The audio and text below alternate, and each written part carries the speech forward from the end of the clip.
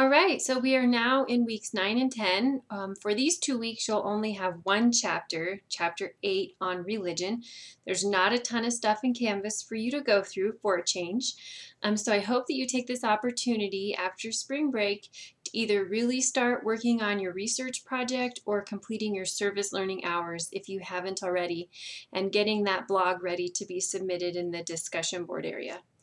You can also move on to the weeks ahead.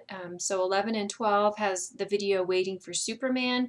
That's a couple hours. You're welcome to watch that and submit the study guide that goes along with it, or whatever you need to do, or maybe just take a little bit of a break and then hit the ground running again in weeks 11 and 12.